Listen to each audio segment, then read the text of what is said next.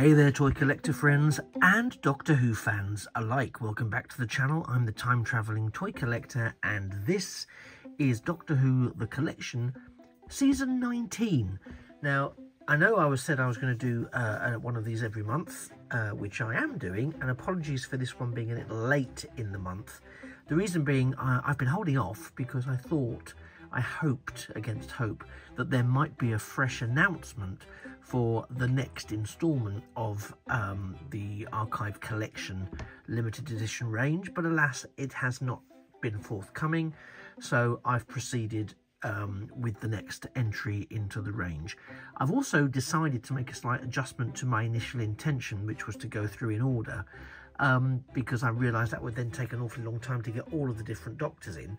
So instead, I've taken the decision that I'm going to go through the first seasons of all of the Doctors as released, and then pausing when we get a new release released, and cutting that one into the series. Then once I've gone through all of the Doctors that have been released, I'll go back and resume filling in the spaces, which hopefully then will mix it up a bit and not make it, you know, month upon month of the same Doctor, for example. Just to give it a little bit of spice, a little bit of difference. So I hope that doesn't disrupt your viewing pleasures. It just means it will have all the Doctors covered in a shorter amount of time, and then we can start infilling the other seasons across the complete collection as and when things are released. So that's the change to the rationale. Just thought I'd take a moment to explain that, and to explain why this one was slightly delayed. Plus, it's been a very busy month so far with various different things. Comic-Con, lots of new items being received. So watch the channel, lots of exciting things coming. Lots of new Star Wars stuff being released by Hasbro as part of the 40th anniversary of Return of the Jedi. Lots of new Transformers things coming out, some retro Transformers things that I've managed to pick up, and some previously unreleased Star Trek stuff that's I've been able to get my hands on as well. So whilst we're at this juncture, a subscribe to the channel would be amazing, because then you'll never miss a future video looking at any of the things that could constitute some of your favourite genre or toy collectible ranges. Anyway, I digress. Let's get on with the main event. And right now, the main event is Peter Davison's first full season as the Doctor, which was season 19. And again, it's a really lovely front. I've left it, you know, inside the slipcase, which is there for protection purposes. I'll take that off in a second. We again have that very sleek, very slimline approach to the collection, which makes it such a space saver. And of course, and I know this is a recurring theme, and I apologise, but it also makes it a real investment piece, because as you're about to see when we look at the rear and we see all of the things that are included, yes, you get all of those stories. So you get Castrovalva, Fort of Doomsday, Kinder, The Visitation, Black Orchid, Earthshock, Time Flight. You get all of those included. You get all of the original DVD extras included, which, you know, are all included here. But you also get all of these new features included as well. Now, I'm not here to review the content, merely what the physical media looks like and the quality of the collectible product, because it's a limited edition product, and I'm very here for that. And I love this artwork, based around several concepts, really, because you've got elements of Logopolis, you've got elements, a little bit of the looking into the future. One could argue the future regeneration of the Doctor, and we're only just starting his first season. So again, in terms of value for money, a lot of people, quite rightly, because it is a considered purchase, I must say, go, well, this is, you know, it's a nice set. It's nice to have that sort of continuity of colour scheme. There's almost a mother of pearl-esque sense to the packaging. That sort of TARDIS interior lighting which I really like. And of course the quality of Lee Bindings, I think it's Lee Bindings, artwork on the front and on the interior, which we'll see in a moment. It's just a fantastic piece, a fantastic release, and the whole range is really top notch. So without further ado, let's take off the, so you can just see what it looks like in case this happens to be the first one of these videos you see. I leave the slipcase on. The slipcase is purely so that I've got a little bit of additional defense against the base of the box as it's in the shelves of my I was going to say bookcase, which is probably actually quite accurate. So here we have the full illustration, and we can see the Fifth Doctor surrounded by some very lovely artwork. He's wearing his decorative vegetable. There we see Anthony Ainley as the Master, having recently taken over that body in the previous season. We get a pteroleptil, we get a Cyberman making a surprise return, and a bit of a portent of doom. We've got a badge for mathematical excellence there in the Doctor's hand. And we have one of these guys, whose names I can't remember, from Fort of Doomsday, who are hurtling towards the Earth to do a bit of harm, frankly, because, you know, they're unpleasant reptilian types.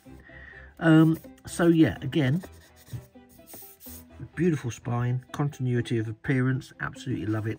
And on the back we have what is now traditional, a sequence involving the appearance of the TARDIS. And that's the TARDIS as driven somewhat recklessly by the Doctor, and in certain instances Tegan. But that's enough about that. So let's get into, I'll move this out of the way so it doesn't get doesn't interrupt this next part. Let's get into opening up the set.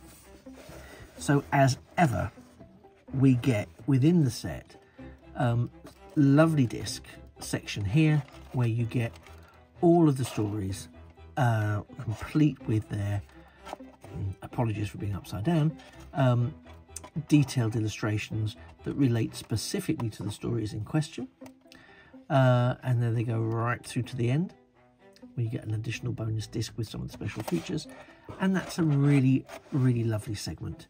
Then, as has become traditional, we have a shot one way or the other of the TARDIS over here.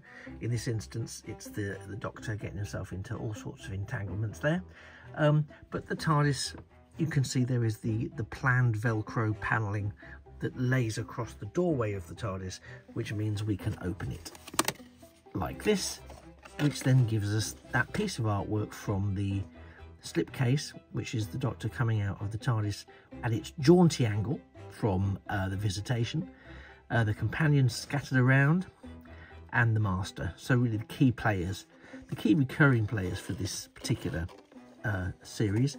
We open it up, there's the booklet, which we'll take a look at in a second, and again we have quite the nice diorama of the TARDIS console room, which the Fifth Doctor has inherited. So let's take a quick look. Ooh, that's gone a bit wonky, as expected, because it's a bit top heavy. So here we have the booklet. Again, this is specifically produced for the set, and I know these things aren't cheap. I do get that, you know, because we have to earn our cash to pay for these things, and you don't have, you know, no one's making you get them, especially if you've already got them on DVD. There's no reason to go out and get them if you don't want them, the Blu-ray treatment for them, and you don't want all the new extras and the new packaging. That is, you know, it is a considered luxury purchase. But also for some viewers, they've missed out on the DVDs, and this is their only opportunity to go back and capture that classic series. So it's horses for courses, really. So this hopefully will just give you an insight into whether or not it's a box that you want to pick up. And for that reason alone, if it's helpful in helping you make the decision or making you realise you've made the right decision, then like the video. As I mentioned earlier, it's you know, a small click for you, but a massive help for me. So, you know, we've got lots of artwork. There's lots of information. You can see all the special features listed very nicely. There's comments on the updated special effects, bit of background to the production designs. There's a lot of stuff. Some of these are previously released behind the scenes photographs. There's some illustrations. It's a very, very high quality, very glossy, information packed little booklet. And the beauty of it is they didn't need to do it. You know, this was not something they had to do, but they chose to do it. And I think that speaks volumes, because this is, again, representative of a very much loved institution in the sci-fi world. And I think it's very easy to write it off as a cash grab. And, you know, cynically, maybe it is. Maybe there is a bit of a cash grab element to it. But personally, I don't think it's that straightforward. And also, to be perfectly honest, if the corporation that produces these needs to, they are entitled to make money. It's, you know, they are a business, so that's one thing. And as I said, if people have already purchased various iterations of these stories, they're under no obligation to purchase it again. That's a personal choice. It's a personal choice I've made, because I think this is the most well curated set of classic stories that I think we will ever get. You know, until they're creating some sort of hollow virtual immersive realization of the stories, I don't think we're going to get much better than this. And also, I don't think we'll get the quality of the documentaries and the range of documentaries and behind the scenes discussions and interactions with actors and crew and writers and directors and costumiers and makeup artists, etc., because time is moving on. And I think some of the early sets where we're going to be seeing some of those stories in black and white, even some of the early 1970s stories, well, you know, time is a cruel mistress, so there's possibly some stuff from the 80s as well that we will never be able to have some interviews, because the people we want to speak to or hear from have gone. They've left us. But this collection and the commitment that we're seeing from the contributors to this collection means that those who are still around are going to be drawn in. We are going to hear from them. It is going to be almost like a once-in-a-lifetime collection, you know. And I think in some ways it's sad that it wasn't done earlier to capture some other people's input. But there'll be archive material that could be included. As we've seen already, it does include all of the archive material. But I just think it's a fantastic tribute to what is a wonderful, wonderful show. And so this has been season 19. Maybe you picked it up when it first came out. Maybe you weren't sure if you were going to pick it up or not. But either way, I think it's a lovely introductory season for Peter Davison's Fifth Doctor. I think it's very, very nice how it carries forward the storyline from the end of the previous season. And having been alive and lived through that transition from Tom Baker into Peter Davison, I can vouch for it feeling like the longest break between the end of a series and the start of a series in living memory. I'm sure there's been longer elsewhere, and possibly in newer Doctor Who we've felt it even more. But this felt so long.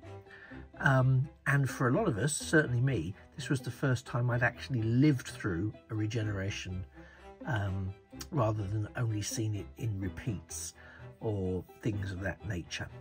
So I suppose this holds quite a special place. Season 18 and 19 hold quite a special place in my heart, because they're the ones I actively remember, and particularly this season, because this was aired over Tuesdays and Thursdays, I think it was, in the early 80s. And I remember, for a variety of reasons, being actually at my grandparents' after school and into the evening, watching it. So it really does, again, one of the reasons it's a collectible and of emotional significance to me as a collectible is it takes me back in a heartbeat to a very specific time and place in my life. And again, that kind of drives all of my collecting, or most of my collecting, I think. So has this helped you decide whether it's worth having a shufty around online, see if you can track down season 19? Don't forget, if you don't want the bells and whistles of the limited edition version, there is a standard release Blu-ray version with it all on. You just don't get the sort of slightly swanky limited edition packaging. Well, then that's what I'm here for. I want this to show you the quality of what's on that, in terms of the range of content that's now included in this. From a limited edition point of view, the quality you're getting there. Funnily enough, before filming this, I did have a look on online auction sites for some of the seasons, and this is, you know, as we're looking at this in July 2023, some of the prices are quite shocking. I mean, we're talking 3-figure digits to get some of these collectible limited edition box sets. So I'm not suggesting you suddenly go out and buy 5 of the next one, but it really does fascinate me how, and of course the minute anything is a limited edition, this becomes the case, how as soon as it's gone, people realise that they wish they'd got it sometimes. I mean, that was certainly, as I think I've told the story before, my experience with the first one, the first Tom Baker season, which was the first one released in the collection range, and I was so close to not picking it up at all, and then thought, actually I'm going to regret it if I don't. And it was one of the times I'm so glad I listened to that voice, because that voice absolutely knew what he was talking about. And so subsequently I've collected every single one since, and eagerly await the next one. However, no news on the next one yet. Hopefully it'll be along soon. In the meantime, I shall be back with the next in my series of looking at the Doctor Who The Collection, which will be the first season of the 6th Doctor, as portrayed by Colin Baker. So again, just to remind you, if you've watched this and you don't already do so, please subscribe to the channel. That way you'll never miss a video on any of your favourite genre type collectibles or toys, past and present, as well as some discussions around the future from time to time. And please like the video if it has helped in any way, or it's shone some light on what you may have missed and now you're going to try and find it. Yeah, please like the video. It's a small click for you, but it's a real big help for me. Thank you once again. You've been a fantastic audience. Thanks for spending the last 18 or so minutes with me. I've been the Time Travelling Toy Collector, and this has been Doctor Who The Collection, Season 19. Just remains for me to say thank you very much for sticking with it. I hope to see you in a future video, and that a thing of beauty really is, in most cases, a toy forever. Take care. Bye-bye for now.